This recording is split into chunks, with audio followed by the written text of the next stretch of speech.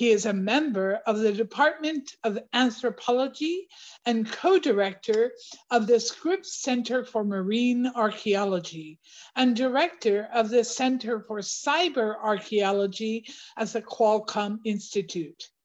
In helping to launch the SCMA, Levy has emphasized three approaches in his fieldwork in Israel and Greece to explore climate, environmental, and social change in the Eastern Mediterranean: shallow marine geophysics, sediment core analyses, and underwater excavation.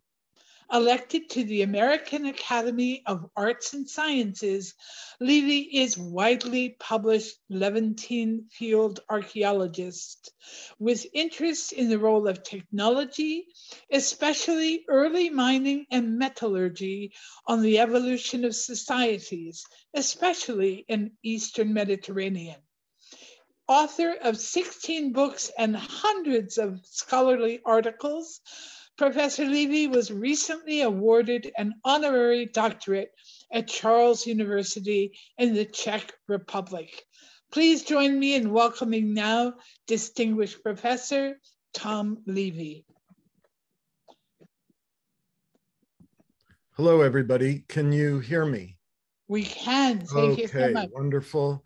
I think everybody's probably pretty zoomed out by now after 2 years, and I'm missing seeing you all in person because I have lectured to Osher a number of times. I'm going to share my screen now, so let's see how that works. Let me know. Okay. We see it just fine. Great, fantastic. Let's get the show on the road here. Okay, so, you know, I spent 40 years in the deserts of the Holy Land in Israel and Jordan. And after 40 years, it was getting pretty hot. So I decided to cool off with marine archaeology. And what better place to do that than UC San Diego? And about 5 years ago, the Scripps Institution of Oceanography and the main campus launched this new center, and I was asked to co-direct it with John Hildebrand, a marine scientist from Scripps. And because I'm a Levantine archaeologist, which means the archaeology of Israel, the Jordan, the Palestinian territories, southern Lebanon, southern Syria, and the Sinai Peninsula, my research drags us into the Eastern Mediterranean. So I've been emphasizing that aspect of the work, and I'm really pleased to share with you some of our recent research. In fact, we had 2 expeditions that just got out of the field in November of 2021. So we got in right before the Omicron variant, and then we got back home, and now things are indeed looking better. And maybe one of these days, you'll all come to Scripps and visit our SCMA laboratory there. It'd be great to host you. So in building this new center, we ask, you know, how do we jumpstart SCMA to become an international player in archaeology today? Well, the answer is really simple. You just dive in. And that's exactly what we did. And this is a photo of an excavation by one of our colleagues, Professor Stella Domestica from the University of Cyprus, where she's excavating a deep water Roman wreck off the south coast of Cyprus. And I was able to visit there and learn with Christian McDonald, the Chief Science Diving Officer at Scripps, how she manages really deep water underwater excavations. But we don't do that. We focus on the shallow environment. We focus on the coastal zones of the world because those are probably some of the most sensitive areas for measuring and monitoring how societies adapt to climate change, environmental change, and social change. So what I like to argue is that archaeology is one of those few fields at a university that intersects with every division, every academic division on the campus, from the medical school and the biological sciences to computer science and engineering, visual arts, the humanities, in my case, the topics of Jewish studies and Greek studies, the social sciences and marine sciences, and so on. And that creates what we could call transdisciplinary research or team research, which really is driving how we do academic scholarly research today and opening up new vistas. So this is a very exciting place to be. And in building up the Center for Scripps Center for Marine Archaeology, it's part of UCSD's mission that the chancellor helped drive, called Understanding and Protecting the Planet. And that allowed us to hire a couple of new young researchers, Isabel Rivera Cayazo and Jade Alpine Geddes, who hold joint appointments in anthropology and down at Scripps. And the environmental emphasis of their work and our work is helping to build our center into an important contributor. This is a view of our faculty on the upper part of this image. And my colleague, John Hildebrand, who's spoken to you before, he's there on the left. And these are some of our international advisors. I mentioned Stella here, and Asaf Yasur Landau, a professor at the University of Haifa. And he's a very close collaborator of ours and mine in particular. Well, I mentioned, 40 years in the deserts of the Holy Land, but when I was in high school back in 1969, that's when I first started diving. And during COVID, I found my old dive card here from 1969. How many people here remember 1969? Raise your hand. Everybody in this audience, fantastic. Okay, when I say that to my students, nobody raises their hands, but that's the way it is. Okay, well, SCMA has like a 5-prong approach. Our research is driven by historical questions. We do field work, as I mentioned. My work is in Israel and Greece. Isabel is working in Puerto Rico, and she and some others are interested in starting some marine archaeology projects in California. We have a marine archaeology field school in Israel with the University of Haifa. It was postponed all over COVID, but the last time we were in the field was very successful.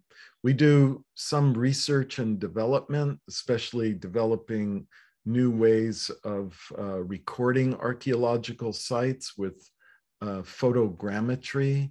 And then a big part of our mission is experiential training of graduate students so that they can help drive the research that we're talking about. This is a view of the maritime Silk Road down here, and then the terrestrial Silk Roads up here. And for me, this is a kind of metaphor for where we're kind of driving our research with SCMA. We've already done projects in Greece, Cyprus, and Israel, and Saudi Arabia. We haven't done one in underwater archaeology in the Red Sea, but it's a goal. And we want to make our way to India and all the way to China eventually. A big part of the work is scientific diving. And Scripps has the oldest and the best program in the world for this. They have been pioneers in teaching scientific diving. And the goal of that is basically to provide us as research scientists with the tools to make us comfortable working underwater. So this is a 100-hour course, and it involves about 14 dives. Some of them are off the Scripps Pier. Some of them are on small boats that we also launch off the Scripps Pier. And then there are exams, and that was the most difficult thing for me, was actually doing a written exam after never doing one for 50 years, right? And then, but you earn 6 different qualifications, one of which is from the American Academy of Underwater Sciences to be a scientific diver, and various other ones. So it's kind of like getting a miniature PhD. That's a joke, but I must say that I did this when I was 62 years old. So I'm not sure I could do it right now, but back then it certainly worked. We also have a small boat safety training course at Scripps. So we get all our students taking that course. That is Christian McDonald, who I mentioned earlier, the science diving officer here at Scripps. So we get a really strong foundation in how to do science diving and handling the small boats we need for our research. This is a picture of our field school in Israel. And this is my colleague, Asaf Yasur Landau. This is Isabel Rivera Cayazo, my new colleague. She joined us with her 3 children. Here's John Hildebrand. Dick Norris from Scripps was there. We developed a very powerful program, and through the Murray Gallinson San Diego Israel Initiative, they kindly provided scholarships for 12 of our students for about $2,500 each to help them participate. So that was great. In 2020, we got a grant from the Koret Foundation in San Francisco to build this scientific collaborative between our Scripps Center of Marine Archaeology and the University of Haifa in Israel. And Haifa is great because they're pioneers in underwater excavation. They've been doing it for over 50 years and developed all the techniques.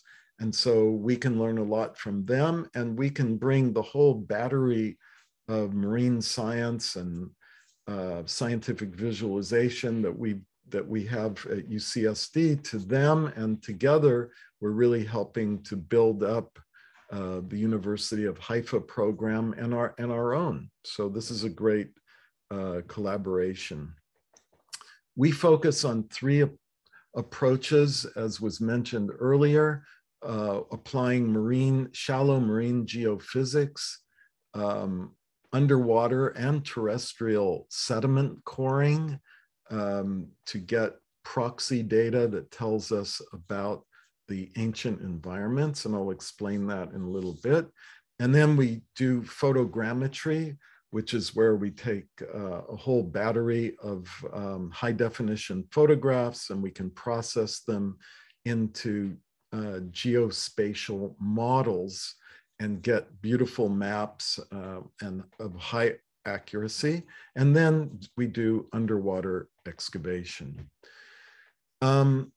Our approach to data collection, it follows what my team developed at the Qualcomm Institute that I call cyber archaeology, which is the marriage of computer science, engineering, the natural sciences, and archaeology for data acquisition that we see in this upper left part of the pie chart.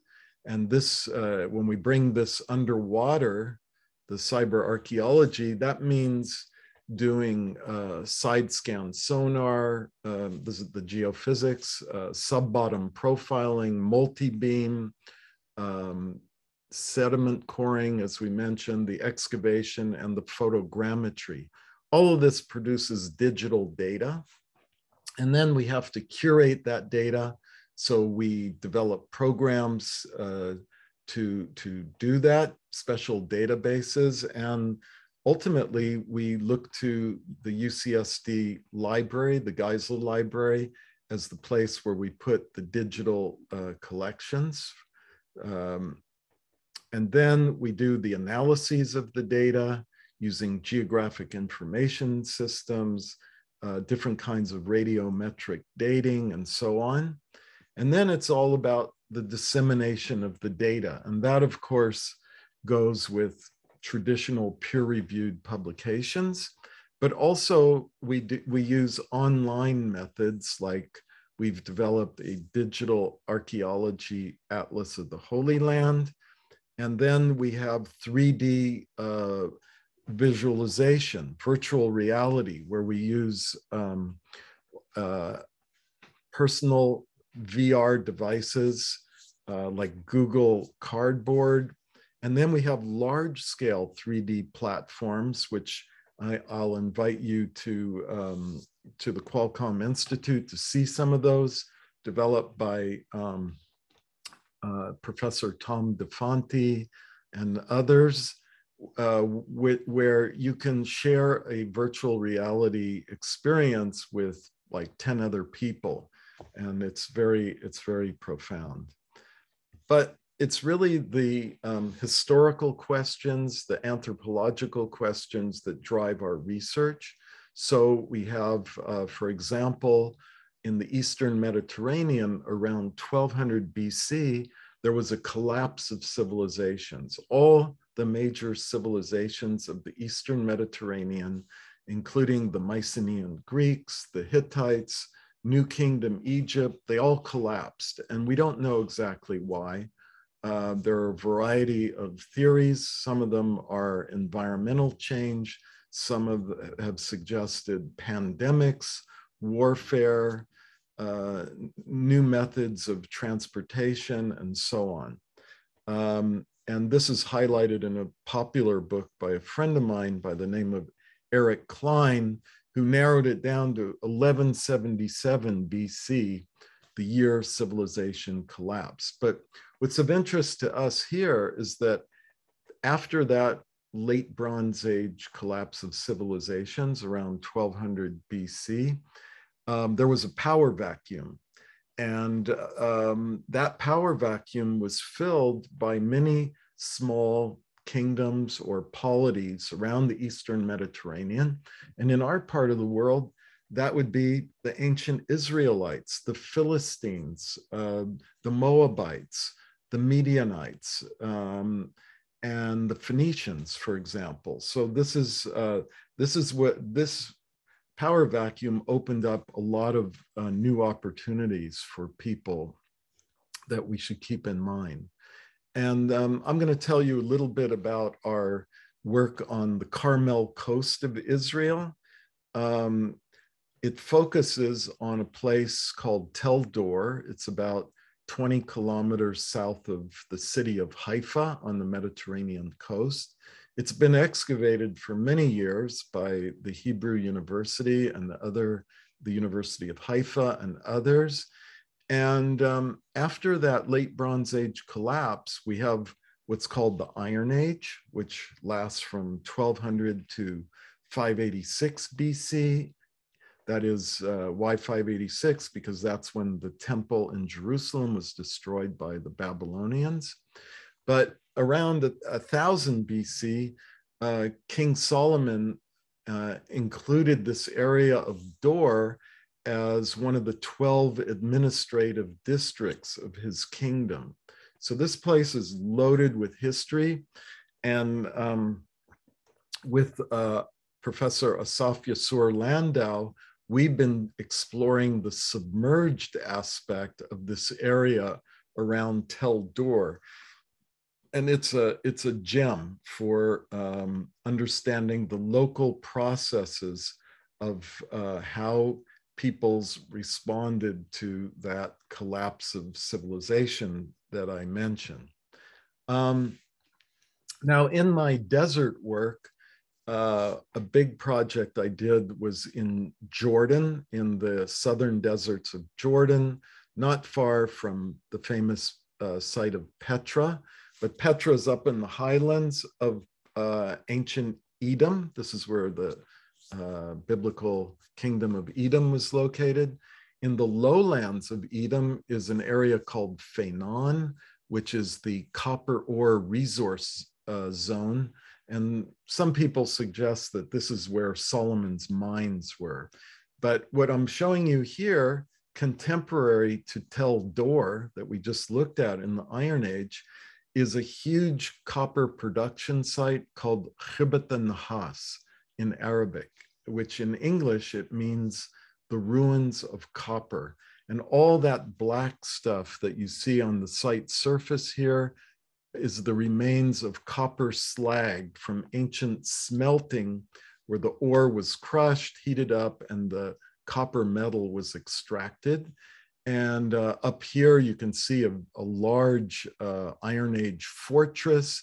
This site is about 25 acres in size. It's absolutely incredible. And we've been studying the role of ancient technology in the evolution of both the Edomite kingdom and the Israelite kingdom. So, but the big question was always, where did the copper go?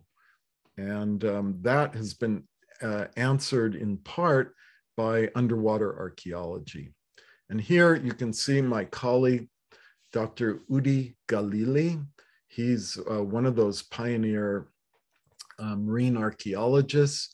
In his explorations north of Tel Dor, around 10 kilometers north at a place called Neve Yam, he found a shipwreck with over 70 copper ingots. They're kind of like bun-shaped, and you see them here on the seafloor, and Udi is recording them and then putting them in this basket to raise it to the surface. Well, when they did lead isotope analyses to trace the chemical fingerprint, if you like, of the copper, it turns out they came from southern Jordan, and it looks like Khibat al-Nahas. So the copper ingots would have been traded across the southern desert of Israel and then up the coast to different ports, and then made its way around the Eastern Mediterranean. And this one was, for whatever reasons, probably a storm. This ship sunk, and we're lucky enough to find the copper ingots. We've done excavations in the underwater in the bay of Tel Dor, and this just gives you a view of what one of those excavations looked like. This is part of a structure, maybe a tower from a port dating to the Hellenistic times. And that means about 333 BC to about 100 BC, something like that. And underneath this structure, we found a lot of evidence of Neolithic occupation from the end of the Neolithic period, what we call the pottery Neolithic. And we'll come back to that in a moment. Here is the excavation of that area in the waters of Tel Dor. And here's an example of some of the Neolithic pottery we found, some arrowheads. And this is what we call the South Bay of Tel Dor. And up here is the actual site that we looked at earlier. But this would have been an enclosed bay. And the question is, what did it look like in the Iron Age? Was it bigger? Was it smaller? And these are the building remains that we found underwater of part of the Neolithic village there. This is a map showing you the distribution of Neolithic sites. Most of them are submerged along the coast of Israel, south of Haifa, and north of a place called Atlit here. Tel Dor is located down here somewhere. You can see that these sites are mostly from the end of the Neolithic, the pottery Neolithic, that is around 6,000 to 4,500 BC. That's what PN means. So this is pottery Neolithic. There's only one earlier Neolithic site, which we refer to as the pre-pottery Neolithic, and that's at a place called Atlit Yam. And here you can see Udi Galili recording the excavation of a well that's under about 6 meters of water today. So at the beginning of the Neolithic, the pre-pottery Neolithic, let's say around 8,000 BC, there was an open air village. And over the last 8,000 years, sea level rise has gone up around 6 meters in this area. But the very beginnings of the Neolithic period, this is called pre-pottery Neolithic C, and then there's a B period and even a pre-pottery Neolithic A that goes back to about 10,000 BC. They're all missing here. Why? That's a big question. Why is the beginning of the Neolithic period not represented here on the Carmel coast? There's a mountain range here called Mount Carmel that goes from Haifa all the way down about 25 kilometers to the south, and to the west is a coastal plain. And so this whole area is part of our research area. Well, we love mud. That is, we love sediment because it provides us with the clues and the data concerning the ancient environment where sites are located. So in this picture, this is me with my colleague, Professor Dick Norris, who's a paleobiologist from Scripps. And Dick is really the expert on sediment coring for many of us at Scripps, and he's my most active field collaborator on these different expeditions that I'm speaking about today. Well, when you get a core, a sediment core, it can be around 10 centimeters in diameter and 6 meters long, or it could be 5 centimeters in diameter. And then you find different layers within those sediment cores. And we date those layers with radiocarbon dating or other methods like OSL, optical stimulated luminescence dating. But inside the cores, embedded in the sediment, we can find proxy data to help us reconstruct the ancient ecosystem. So we can find fish bones, we can find fragments of sponges, algae, corals, or microscopic foraminifera, or bivalves and sea urchin fragments. So that helps us reconstruct the ecosystem. If we want to understand the environmental history of these areas, then we want to look at the actual sediments and the grain size of the sediments and what they reflect in terms of how those sediments were laid down in and around the ancient archaeological sites.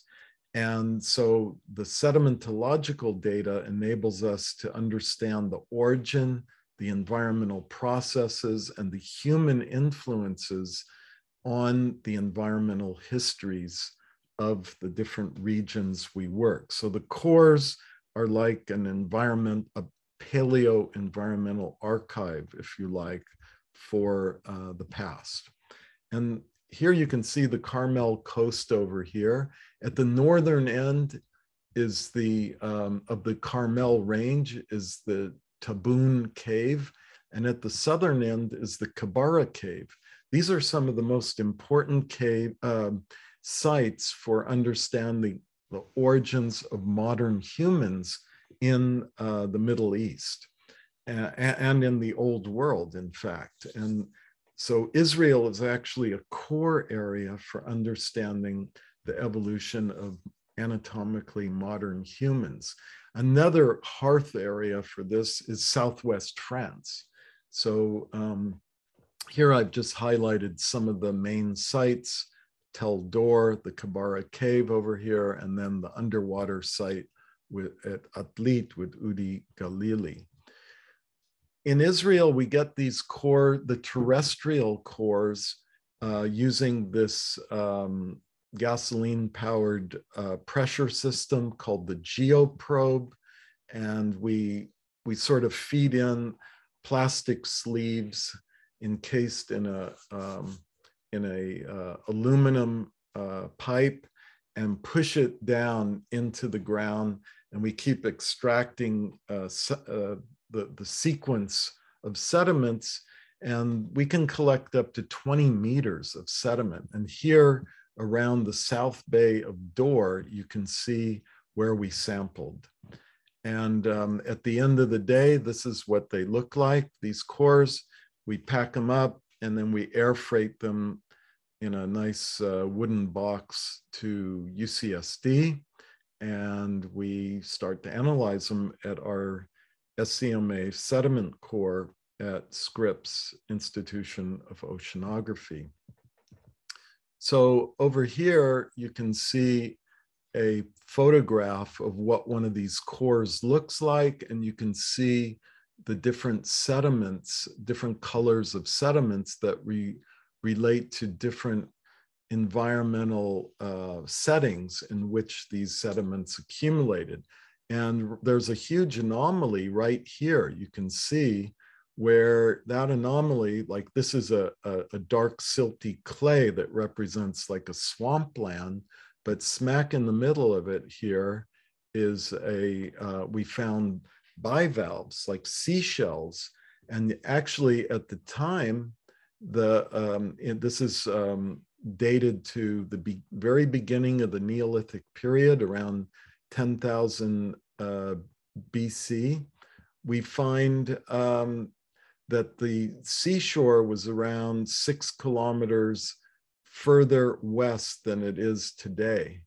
And yet these seashells were accumulating at Tel Dor, which along the coast here, in a very dry environment. How did they get there? Well, we think there was a tsunami, and I'm going to show you a quick video of how that happened. But before that, I want to just give you the clue to how we think the tsunami was formed. We believe that because, like Southern California, Israel is a very tectonically active area. You know, you have the Dead Sea and Rift Valley to the east of the coast of Israel, and that's part of the African Rift system, where you have like two plates, the African and the Asian plates, moving a lot. It's very tectonically active. And then there are different valleys that go east-west, more or less across Israel. And so when you have a big earthquake in the Jordan Valley, it can trigger other earthquakes that reach the coast. And our geoscientists believe that this was the trigger that caused big landslides that caused many cubic kilometers of sediment to just collapse in a landslide along the coast here. So you have the Door landslide over here. You have the Goliath landslide over here. And when these things went down, they created a tsunami wave. And that's what we're going to look at. So now let's see if this works. And bear with me because you're going to have a quick commercial in here. Let's Friends see. would walk up to me and Oops, just be like, I didn't write that. Just a minute, folks. And I would just tell them, it's mud. Okay, here we go. Can you see that? Yes. When the Scripps Center of Marine Archaeology wanted to kickstart actually excavating underwater, we started our collaboration with the University of Haifa and the Rekanati Center of Maritime Studies under Professor Asaf Yasur Landau. And Asaf suggested that we begin our work together at Tel Dor, in the waters of Tel Dor, which was one of the most important ancient ports in antiquity. So that was that's our long-term research focus. And it's there that we decided we wanted to really expand our understanding of the paleo environment. So that's when we decided to bring Gilad Steinberg into the story. And Gilad, it's been so great working with you. And when we started to get the cores in this area, we worked very close to the shoreline of the South Bay of the ancient port of Dor. There are a number of small bays there. And the South Bay, we can see to my left, it's in big letters, South Bay. Could you say something about the strategy we use to core in this area? Yeah, so in the South Bay of Dor, we used the geoprobe, which is basically the coring rig that we mostly use in the coastal plain of Israel, that I used through my PhD research. And this coring methodology lets us retrieve continuous core records of the stratigraphy of the area. And this is such a good methodology to use, just because using this coring methodology, we can understand the environment and the changes that influence leading to its current morphology. So we got a number of cores indicated there, D4, D12, D6. One of those had a big surprise for us. Which one did this start to reveal? Which core started to reveal the surprise? Well, we conducted this coring over two coring expedition. In 2018, we retrieved core D4. And in D4, after extracting this core out from the surface, I was very surprised to see this very thin sand unit. Well, let's look at it. Hang on. Can we have the next slide, please? Let's look at it. Okay. So I remember that day. I came into the lab at Scripps, overlooking the beautiful Pacific Ocean. It can't be a better place to work. And there was Gilad, and then in walked Professor Norris in his white lab coat, and you guys were all excited. Can you point out what that layer was that you, go ahead, show me which one it was again? So it's the lithological unit called F3. You can actually see it between two black layers. Got it. F3. Okay. Dick, what got you guys so excited about F3? Yeah, what we were doing was we were cutting open these cores, these tubes of sediment with a saw, and each one started to show the same kind of thing, this layer of sand in between darker colored sediments that we thought represented wetlands. And then the really cool thing about that was that the sand layer contained shells, marine shells. Now, wait a minute. You're not we're on land. You're not talking about like land snails. You're talking about like mollusks, right?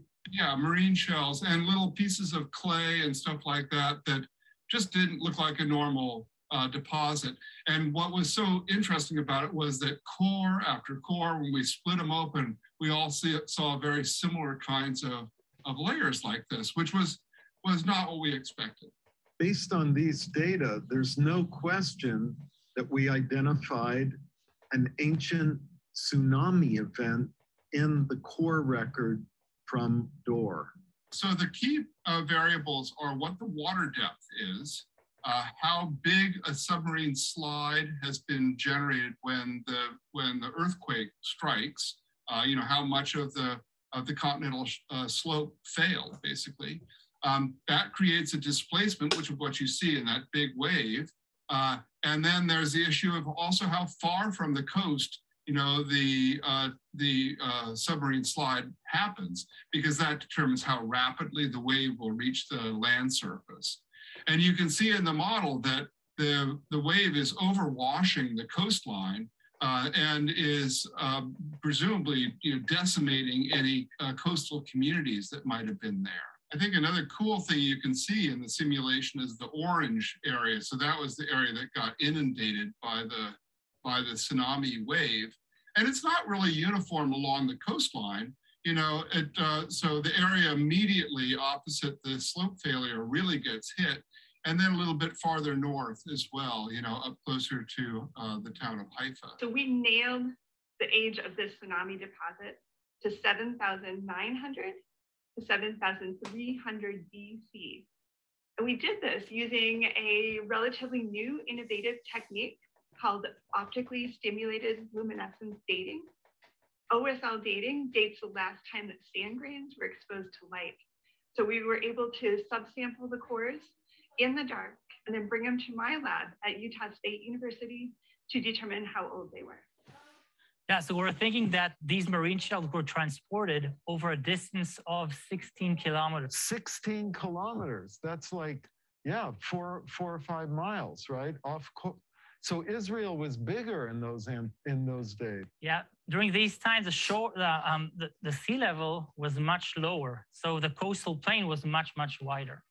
We are now at the Nahal Oren Neolithic settlement. This is a pre-pottery Neolithic A and the B settlement, very large one, probably the largest in the area of the Carmel.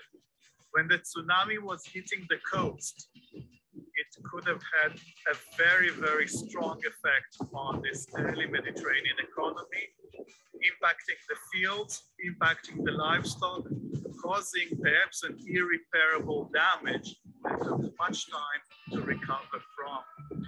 This is an event during a time in which society was beginning to form as sedentary society and village life was in its very beginning. We can only imagine what consequences this event or this mega event had on the belief system of the people that resided here.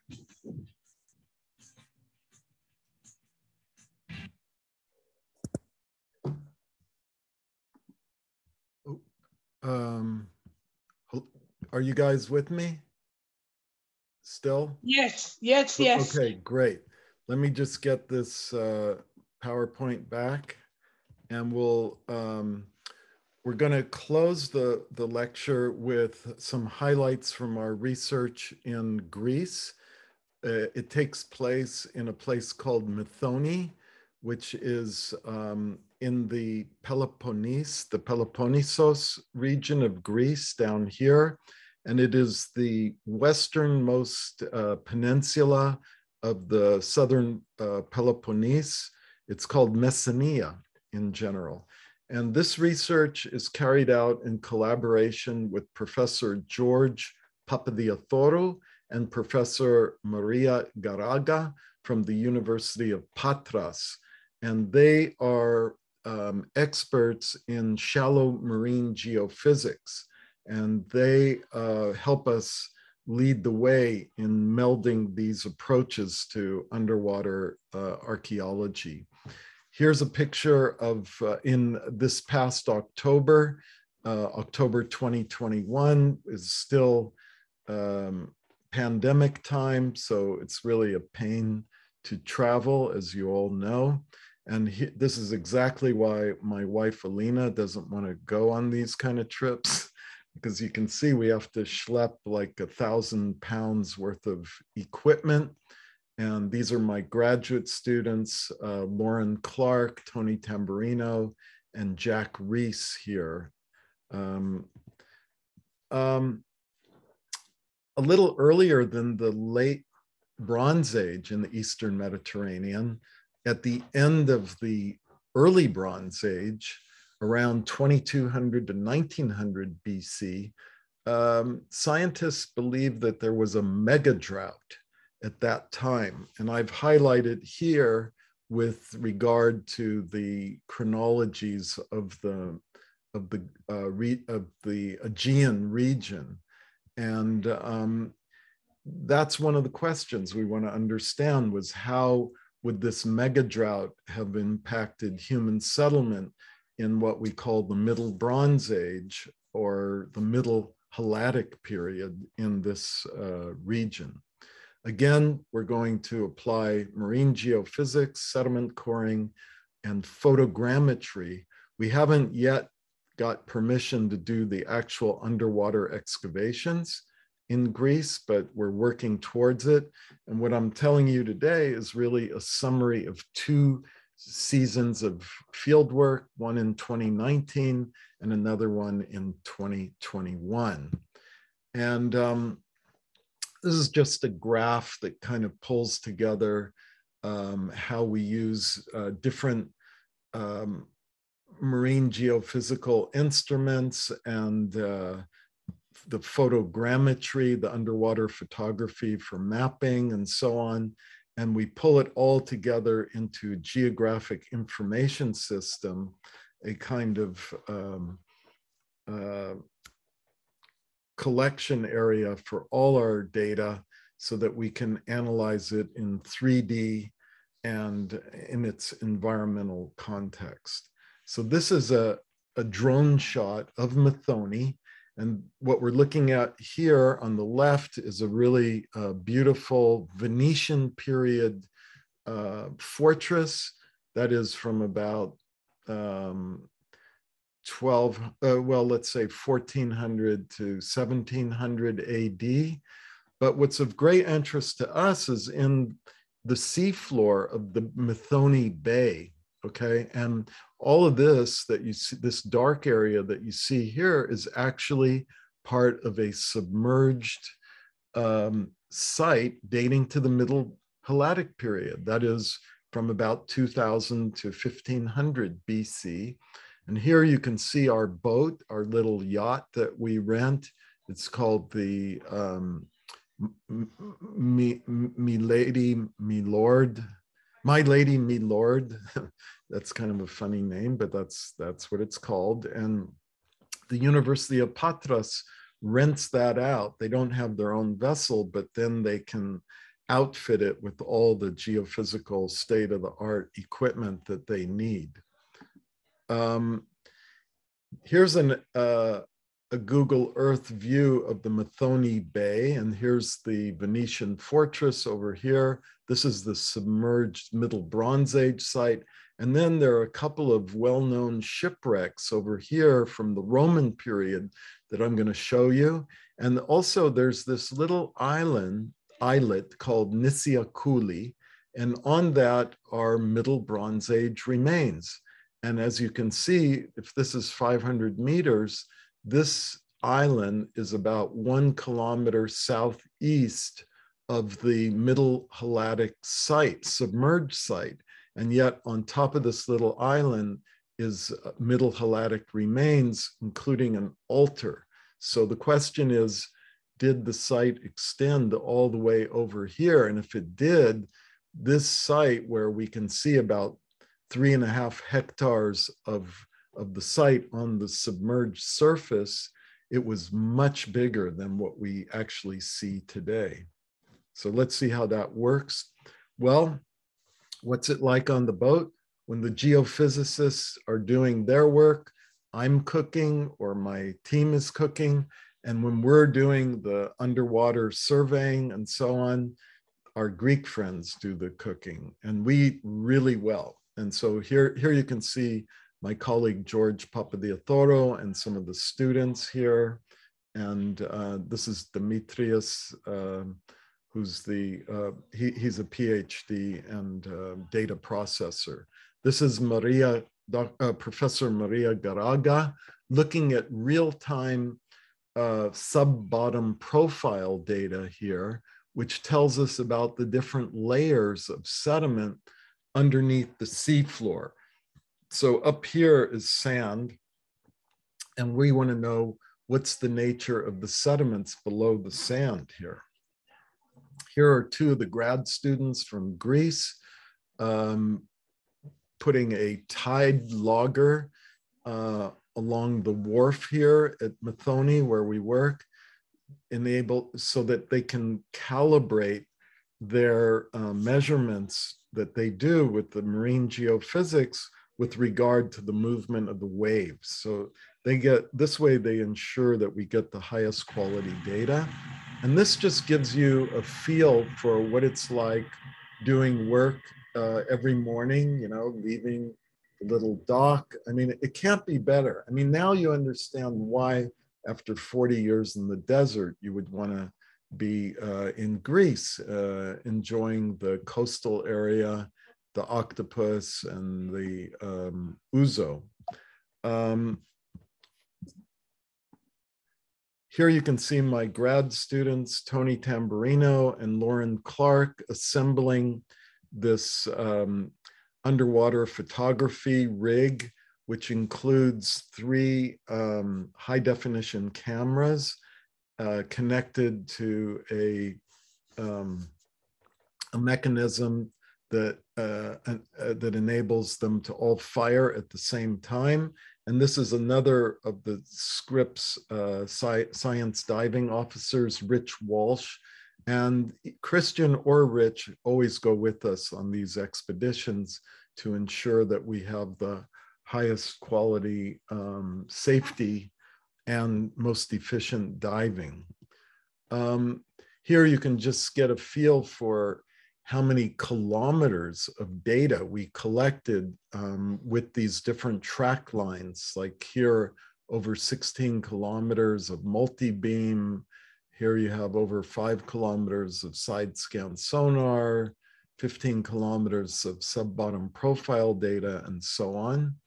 And here, beneath these track lines, we actually have a nice map, almost a photo mosaic, but it's made of side scan sonar data to show us what the features are exposed on the seafloor. And here you can see that image in more detail. And this is a detailed view of the side scan sonar data, where the archaeological site is sitting on top of this hard kind of substrate. And we can trace that throughout the area of the bay at Methoni. Here we've thrown a grid 25 meters by 25 meters over the area of submerged interest. And all these dark spots that you see here are the submerged archaeological remains from the Middle Helladic period.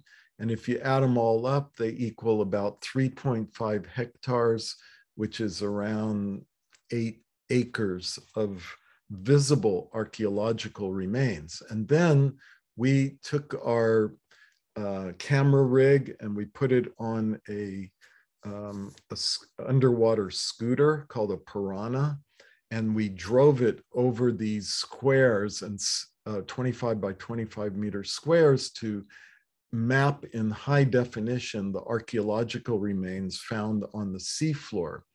The multi-beam data gives us a nice kind of bathymetric or submerged topographic map of the site.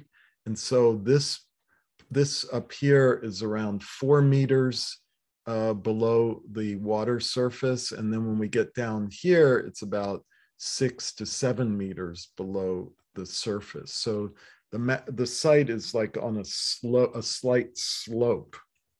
The big question is, why is it why is the site submerged today under that much water, 4 to 7 meters? Here, another view of our working environment. There's a fisherman getting onto his little traditional kaiki boat, and we can hear the beautiful Greek rembetika music and see the Venetian fortress in the background at Methoni, just to give you a feel for it. Here are 5 of those 25 by 25 meter grids that we want to look at. Now, based on the geophysical results, we wanted to test where the juicy spots were. And so our geophysics team from Patras gave us 6 targets to look at. That's what this is, T1, T2, T3, T4. Based on the geophysics, they suggested those would be the places we should dive on and investigate and see what we can see. And so that's what we're going to look at here. Here's Rich at dive site number 4, and he's saying, this is the area. Rich does the navigating, I follow him, and then I can get to the spot and do my archaeology. And that makes it very efficient. And this is me with the piranha, and now we're going down and we're going to investigate some of the architectural remains in about 5 meters depth of water. So there's the seafloor. You can see a beautiful stone-lined circle there that's almost 1 meter in width and over 6 meters wide. So this could be the foundation of a tomb, or it could be the foundation of a grain storage silo of some kind. We don't know. It requires excavation. The site was first found in 1985 by my colleague Ilias Spondilis from the Greek Ephorate of underwater archaeology. And there you can see the circle in more detail here. And then let me just show you briefly how we do the photography. This system was originally developed by Stuart Sandin's lab. He's a coral specialist at Scripps. And back in 2019, he kindly lent us the system. And since then, we've developed our own with some different kinds of cameras and a different kind of intervalometer to fire all the cameras at the same time. And this is Tony Tamburino, my graduate student, running the system over one of those squares of interest in the submerged site. All of those rocks you see there are the remains of destroyed walls or eroded walls that somebody built around 4,000 years ago. That's what one of the squares looks like, 25 by 25 meter squares in 3D with the tape measures. We use old-fashioned tape measures to lay out these squares. And there you can see the stone-lined circle we were diving on. And we can use these geospatial, geo-referenced maps or images to create maps of the archaeological site. And in the old days, this required somebody with a pencil and a paper, either on land or underwater, to draw each stone. Now we can do it on our computer.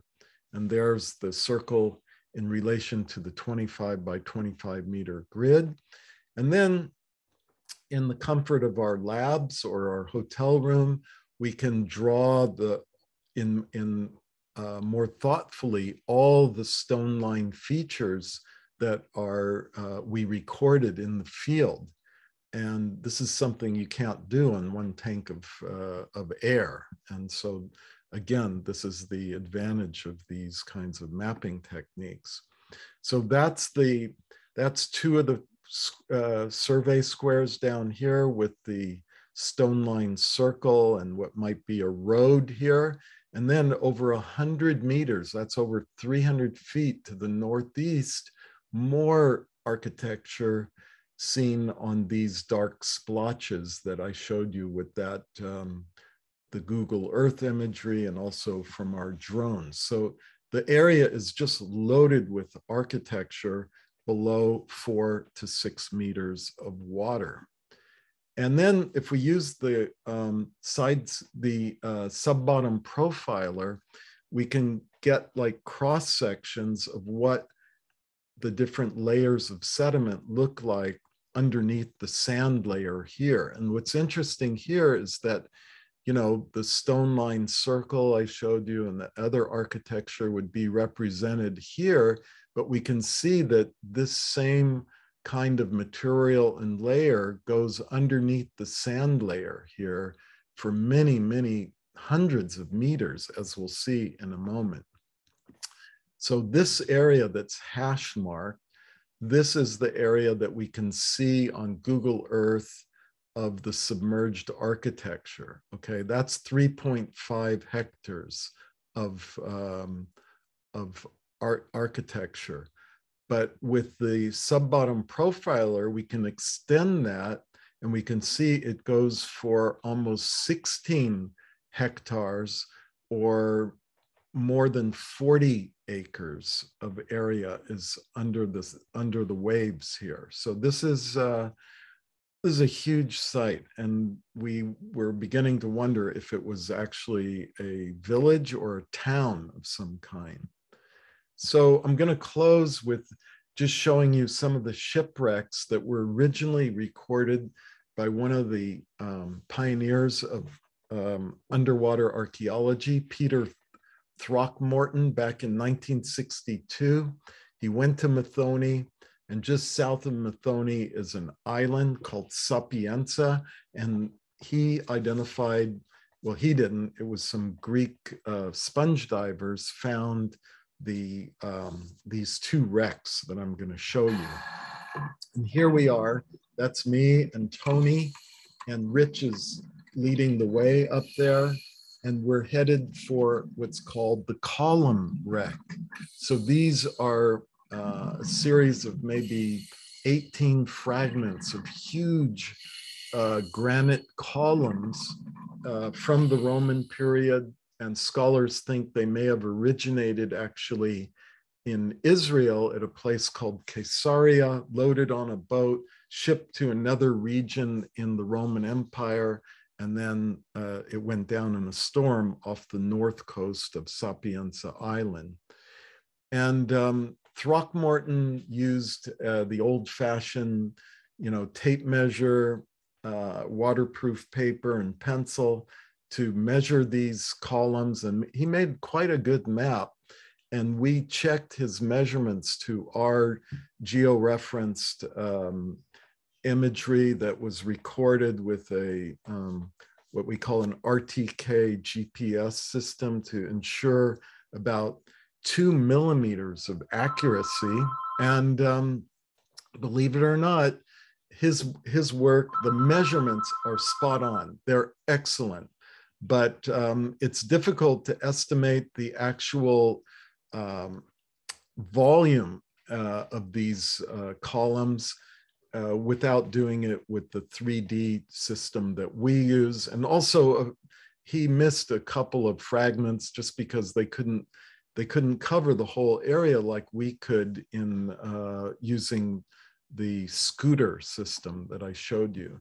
So here you can see with our georeferenced high definition 3D modeling underwater, every single column and every fragment from the wreck that this is in about 25 to 30 feet of water. And that's a 3D view of the columns with our photogrammetry system. And then let's look at the next site, which is called the sarcophagus site. And here we are swimming over a fragment of a giant stone line receptacle for human remains. And here's what they look like. These were unfinished, again, from the Roman period, probably around 100 AD, something like that.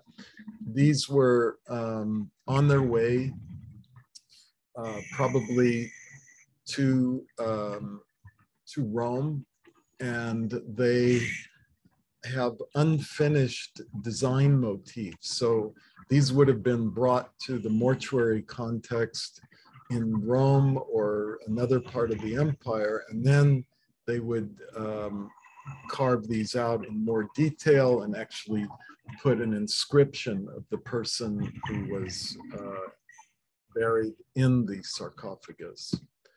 And that's just a 3D view of the collection of the submerged sarcophagi. So I'll just quickly show you the kind of coring we did underwater as part of our research in Methone. We had some really rough days where we couldn't even go out in the water because of storms. In 2019, the weather was great. Here you can see our survey area. Now you're familiar with it. And here we've superimposed a map by an Italian cartographer named Vincenzo Maria from 1708 of the Venetian fortress over here, just to orient you.